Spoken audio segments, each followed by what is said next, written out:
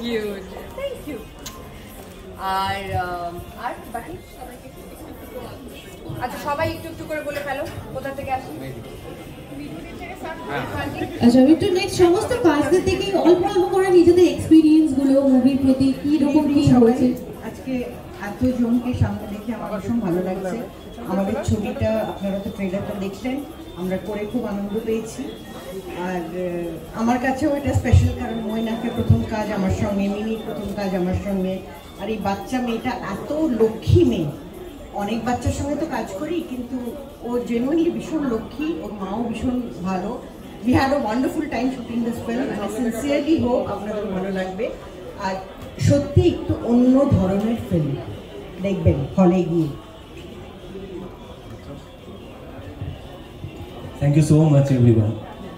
Basically আমি আজকে সত্যি মানে শুধু নিজের ফিলিংসটাই জানানো উচিত, কারণ ফার্স্ট অফ অল এটা আমার প্রথম মুভি, পুরো এন্টায়ার টিমের সঙ্গে আমার প্রথম কাজ, মৈনাকদার সঙ্গে প্রথম কাজ, মিমিদির সঙ্গে প্রথম কাজ, তোমার সঙ্গে প্রথম কাজ, সবার সঙ্গে প্রথম কাজ। তো সেখান থেকে প্রথম যখন আমার কাছে অপরচুনিটি আসে এই মুভিটার ব্যাপারে কাজ করার জন্য, সেই ফেজটা আমার জন্য খুব খারাপ ছিল, কারণ আমি তখন সদ্য বাবাকে হারিয়েছিলাম, একটা খুব খারাপ সময়ের মধ্যে দিয়ে যাচ্ছিলাম। বাট এই অফারটা যখন আমার কাছে আসে, প্রথমত সত্যি আমার চোখ থেকে জল বেরিয়ে গেছিলো, কারণ আমার বাবার খুব ইচ্ছে ছিল যে বড় পর্দায় যেন আমাকে দেখতে পায়। ছোট পর্দায় তো দেখে গিয়েছে, কিন্তু বড় পর্দায় আনফর্চুনেটলি দেখতে পেল না।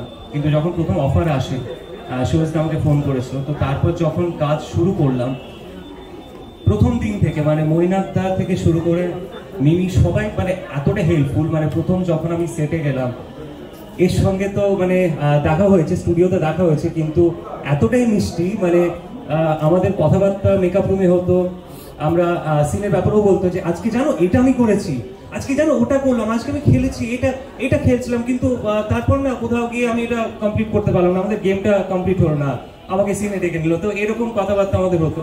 তো এত সুইট একটা টিম পেয়েছিলাম, মানে আমার কোথাও কি মনে হয়নি যে এটা আমার ফার্স্ট কাজ ছিল।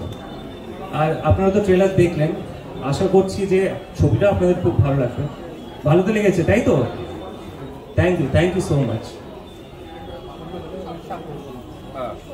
সবাই যা বললো আমি একটাই শুধু আলাদা কথা অ্যাড করবো।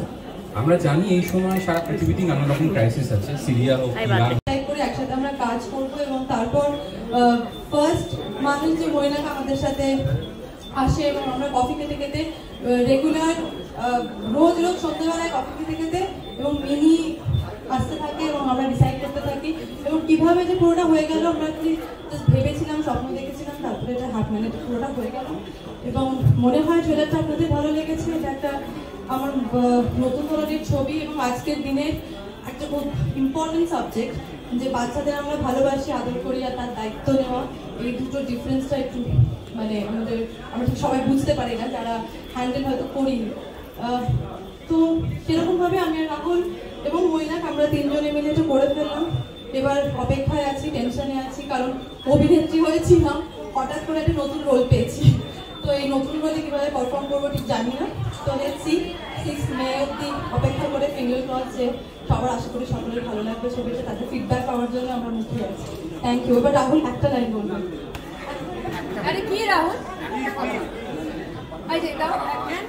শুধু বলো আপনারা ছবিটা দেখুন, বলো আপনারা ছবিটা দেখুন। কথা হয় না, মাঝে দেখা সাক্ষাৎ ছিল না, বাট আই রিমেম্বার ইট সম্পূর্ণ। আমি জানি না তুই মনে আছে কিনা তোর, ওর তখন একটা লাল রঙের ছোট গাড়ি ছিল। আমি বাড়ি থেকেই বেরোতাম না, আমার এত একটা ডিপ্রেসিং ফেজ চলছিল লাইফে। ও আসতো ওই গলিটা, তখনও স্টার, হ্যাঁ ওই একটা সুপারহিট সিরিয়াল করেছে তখন, মানে সবাই ওকে চেনে। আমার গলি দিয়ে যখন আসতো তখন সবাই বলতো সেই স্বপ্না লাইরি না, মানে আই নো দ্যাট বিকজ ও যখন আমার বাড়িতে আমাকে নিতে আসতো, তারপর যখন আমি গলিতে আসতাম তখন বলতো নেক্সট যখন দিদি আসবেন আমাদের প্লিজ বলবেন একটা ছবি তুলবো। So that was the time. ও আমাকে নিয়ে যেত, আমার পয়সা কড়ি ছিল না, আমার হোটেলে গিয়ে খাওয়ার পয়সা ছিল না, আমার ইভেন একটা ছোট মোটো রাস্তার দোকানে গিয়েও খুব একটা ভালো খাওয়ার পয়সা ছিল না। She use to take me two good places, treat me, ঘুরতে নিয়ে যেত। ইভেন আমাকে ভালো ডিজাইনারের কাছে নিয়ে যেত যে ওকে ও তো খুব ভালো দেখতে, ওকে একটু দুটো ভালো জামা কাপড় কিনে দাও, মানে একটু ডিজাইন করে দাও না, আমি গ্যারান্টি দিচ্ছি খুব ভালো হবে, তুমি করো না।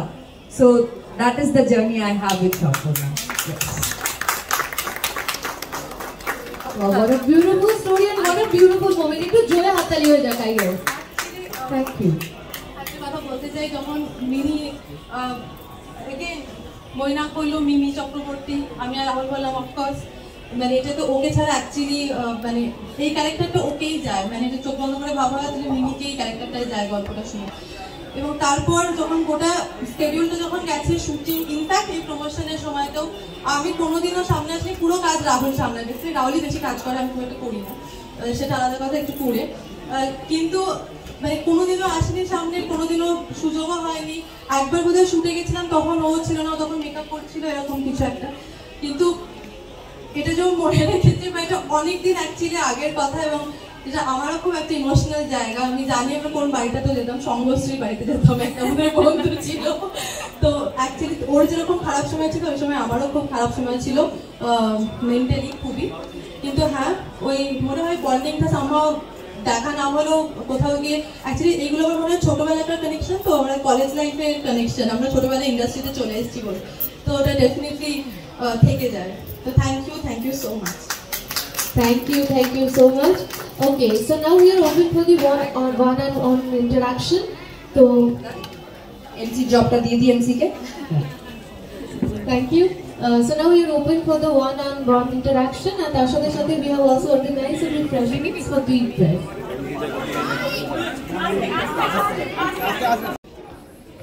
Welcome to Sharmila show house. আর আজ আমার সঙ্গে মিমি। মিমি, তোমার জীবনে মিনি কি মিনি? হ্যাঁ সরি, কি মিনি তুমি, মানে এমন 5টা জিনিসের নাম বলো যা তোমার কাছে মিনি।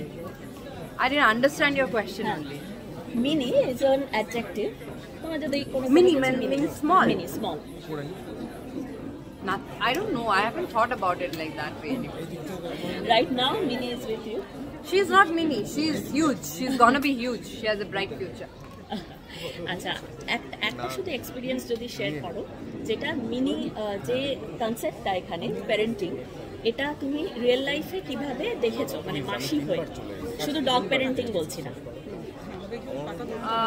প্যারেন্টিং অ্যাজ ইন, দেখুন আমার মা বাবা তো আমাকে বড় করেছে, সেটা তো আমি দেখেছি। The values they have put in me, the gratitude, being humble, being down to earth. It is what my parents have taught me, and I have really come from a very small place. So values are very important for me.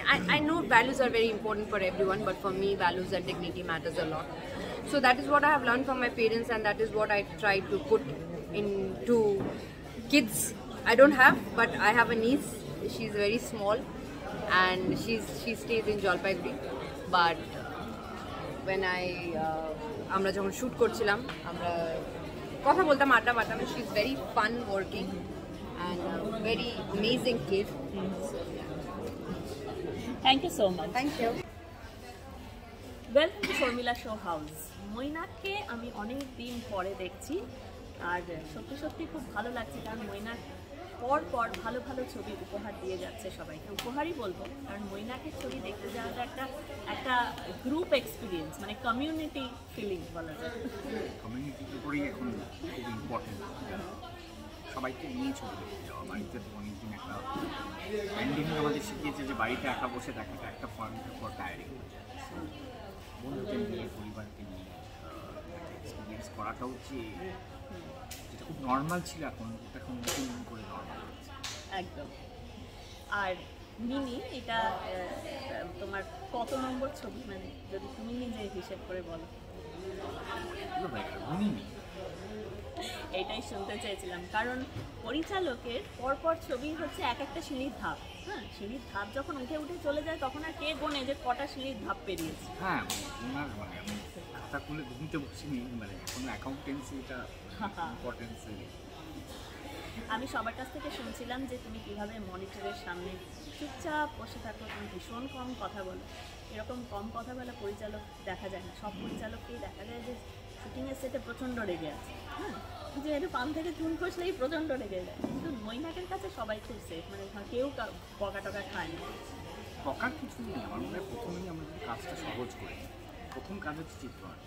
অসম্ভবতার পিছনে খাটলে, নিজেকে 10 বার বকলে তাহলে সেটা গিয়ে বকতে হয় না। আর 2 নম্বর আমার মনে হয় কাস্টিংয়ের ক্ষেত্রে অভিনেতা অভিনেত্রী পছন্দের উপরে এবং ভালো হতে, মানে আমাদের কাজটাই হওয়া উচিত যে আমরা তো অভিনয় শিক্ষা মানে অ্যাক্টিং ক্লাস করিনি, আমরা সিনেমা বানানোর সময় ভালো অভিনেতাদের নেওয়া যারা কাজটা করতে পারে, তাদেরকে শেখাতে আমরা যাই না। সো ভালো অভিনেতাদের নিয়ে আসবে ধরো নিচুকে আমি কী শেখাবো, নিচু ভালো কাজটা করে মিমি চক্রবর্তী ভালো অভিনেত্রী, অনেক কাজ করেছে, ভালো অভিনয় করতে জানে, আমার কাজ তাকে একটা অন্য রকমের চরিত্রভাবে তুলে দেবে। সো সেটা তুলে ধরলে সে নিজের মতো করে করতে পারবে। মাঝে মধ্যে একটু বলে দেওয়া যায় এই দিক থেকে যাস না, বা সেটা তো সবসময় লোক ছবিটাকে আমাকে দেখতে হবে, কিন্তু সেখানে বদলের কিছু থাকে না, মানে সেটা যাতে আমি যেটা ভাবছি ও যেটা ভাবছি সেটা যাতে এক সিঙ্কে থাকে। এবং মানে আমরা সবাই যারা সিনেমার কাজ করতে এসেছি, ছোটোবেলা থেকে জোর করে বলেনি যে তোমার সিনেমা করতেই হবে। মানে আমি কোনো সিনেমার ব্যাকগ্রাউন্ড, মানে আমার বাবা ফিল্ম বানাতেন বা ওরকম মানে কোনো নেপোটিজম ইত্যাদি নেই। সো মানে চাকরি ছেড়ে দিয়ে সিনেমা করছে, সো এটা শখে ভালোবাসি বলে করি। সো সেখানে রাগ করতে, টেনশন করতে বা রেগে যেতে, মানে মজা করতে বেশ, মানে যেরকম আমি সবসময় যেটা আমি মানে যেহেতু মিউজিশিয়ানদের সাথে আমার মেলামেশা বেশি, মিউজিশিয়ানরা মিউজিক করবার সময় তারা মিউজিককে এনজয় করে। আমার মনে হয় ফিল্মও তাই, আমাদের এনজয় করে না করতে পারলে কী লাভ? কারণ ছবি আমরা বানাবো, অনেক সময় লোককে দর্শকের ভালো লাগবে, অনেক সময় দর্শকের ভালো লাগবে না, কিন্তু আমাদের প্রচেষ্টাটা হওয়া উচিত যে চেষ্টা করা ভালো লাগানো এবং আমাদের নিজেদের এনজয় করাটা খুব ইম্পর্টেন্ট। সেইভাবে মজা করতে পারছি। এইটা খুব ভালো কথা বললে, কারণ মজা করতে করতে ছবি বানানো এই ব্যাপারটা আমি অনেকের কাছ থেকেই শুনেছি, মানে ঋত্বিকের কাছে শুনেছি, সোহিনীর কাছে শুনেছি, মিমির কাছে শুনেছি। তোমার ছবি করলে সবাই মজাই পায়, মানে মজা করতে করতেই ছবি হয়ে যায়। আরেকটা জিনিসও হয় যেটা কেউ কেউ বলেছে যে স্ক্রিপ্ট একরকম থাকে, কিন্তু অভিনেতা অভিনেত্রীরা স্ক্রিপ্টের উপর দারুণ খোদকারি করতে পারে, মানে যা খুশি করতে পারে স্ক্রিপ্টটা। এটা কি সত্যি কথা? হ্যাঁ, ডিপেন্ড করে দৃশ্য টু দৃশ্য। কিছু দৃশ্য থাকে যেখানে খুব বাধা, মানে সেই সংলাপগুলোকে বদলানো যায় না, কারণ সেগুলো তুমি কি অতটা স্ট্রিক্ট না? তুমি সংলাপটা দিয়ে বলো এবার তোরা যা খুশি কর। না, আমার কিছু কিছু দৃশ্য থাকে যেখানে সংলাপটা ফলো করতে হয়, মানে সেগুলো সিনগুলো দেখলেই বুঝতে পারবে যে এটা সংলাপটা ড্রিভেন, কারণ এইটা বদলালে চলবে না। আবার কিছু দৃশ্য থাকে যত নিজের মতো করতে পারবে, মানে এইটা হচ্ছে স্ট্রাকচার। এবার এই স্ট্রাকচারটা মধ্যে নিজের মতো করে নিলে জিনিসটা আরও রিয়েল লাগবে, তো সেটা তখন সেইটা আমার কাছে ইম্পর্টেন্ট। সেই জন্যই এইটা আমার মনে হয় যে এক এক সময় আমি চাই যে যদি ধরো মানে এটা একটা অভিনেতার গুণ, যে সে যদি আমি একটা লাইন লিখেছি ভেবে সেটা যদি ও আরেকটু বেটার বলতে পারে বা আরেকটু অন্যরকমভাবে বললে যদি সেটা শুনতে বেটার লাগে, নিঃশেষে ফাইনালি ম্যাটার করতে যেটা শুনতে বেটার লাগে।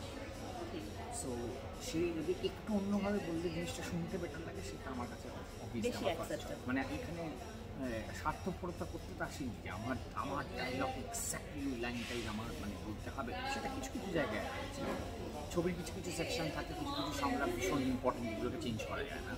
আবার কিছু জায়গা থাকে যেগুলোতে রিয়ালিটিটাকে তুলে ধরা দরকার।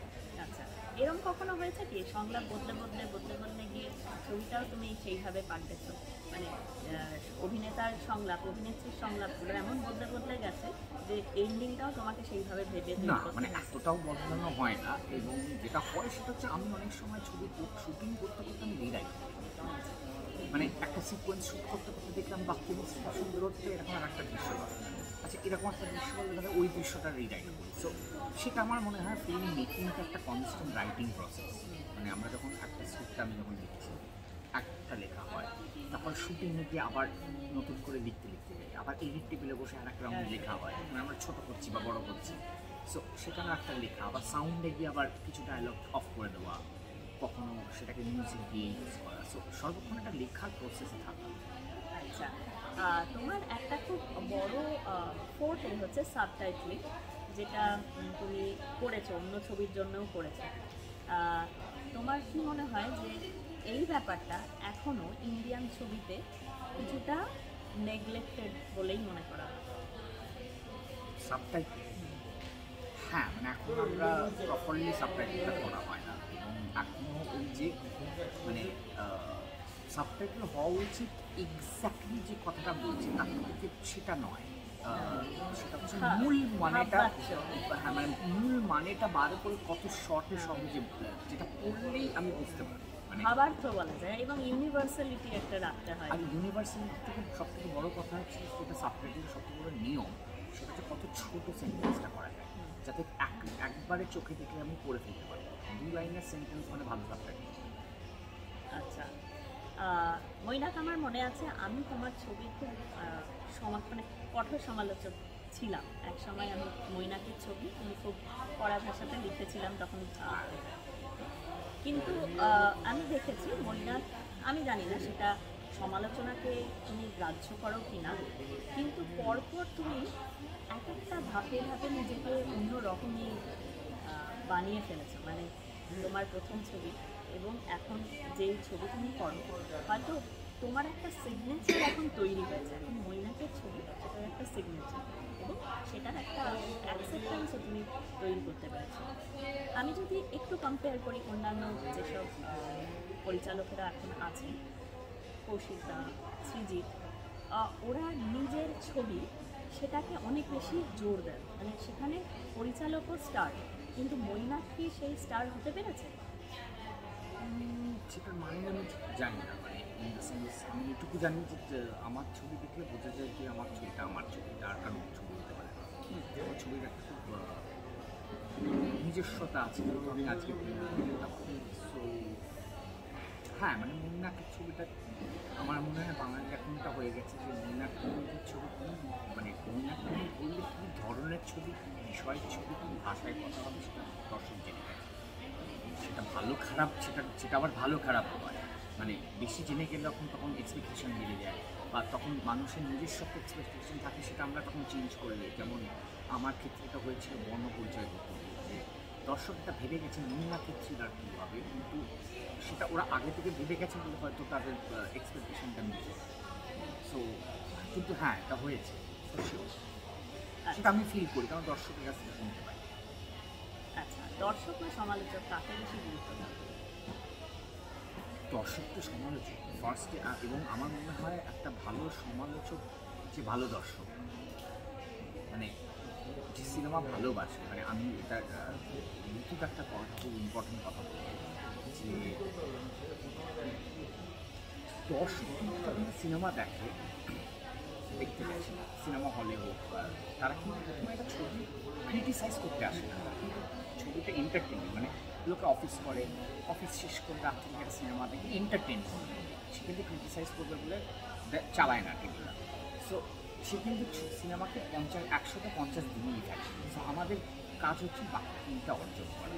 আচ্ছা, সো সেইখানে আমি বলি যে অনেক সময় আমি অনেক লেখা বা মানে এখন আমার যদিও আমার সেই চর্চাটা নেই সমালোচনার পড়ার, বাট অনেক সময় আমি দেখেছি একটা অনেক সমালোচনা করছে, যে সমালোচনা করবার জন্য মানুষটা সিনেমাটা দেখছে। আমার মনে হয় সেই পদ্ধতিটা কিন্তু ভুল, কারণ আমরা একটা ছবি বা একটা গান শুনি গানটা শুনবার জন্য, ভালো লাগার জন্যই গান চালাই। আমরা গান খারাপ লাগবে বলে গান শুনি না, বা সিনেমা খারাপ লাগবে বলে আমরা সিনেমা দেখি না। সিনেমা থেকে আমার মনে হয় আমার পার্টিকুলারলি ধরো এক ধরনের ছবি, আমি এই ধরনটা আমার পছন্দ, আমি দেখলাম, কিন্তু আমি দেখতে গেলাম 3 ঘন্টা সময় নেই, খারাপ বলবো বলে এটার কোনো লজিক নেই। সো সেই অর্থে সমালোচক ইম্পর্টেন্ট, কিন্তু তার একটা কোথাও কোনো জায়গায় ভালো লাগাটা থাকা উচিত। ইন দ্য সেন্স ভালো লেগে কিছু জিনিস তার ভালো লাগছে, কিন্তু তার যদি ভালোই না লাগে পুরোটা, তাহলে সে দেখতে তার টাকার দরকার নেই, মানে আমি বলে দেখতাম না।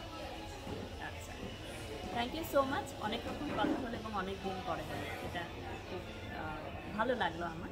আর শর্মিলা শো হাউসের জন্য আমার মনে হয় নতুনভাবে তোমায় দেখতে পাচ্ছি, নিজের একটা স্পেস তৈরি করেছে বাংলা ছবি, সেটা একটা নতুন এন্টিটি, আজকের নতুন টেকনোলজিকে এমব্রেস করে, আজকে ডিজিটাল হয়ে যাচ্ছে, খুব এক্সাইটিং একটা প্রেমাইস। আশা করি এটা আরও বাড়বে এবং এটাই তো ফিউচার দেখতে পাচ্ছি। Thank you so much Moina, তোমারও জন্য আমার অনেক অনেক শুভেচ্ছা ভালোবাসা রইল। এইভাবেই সবার মন জয় করে চলো আর ভালো ভালো ছবি বানিয়েছো।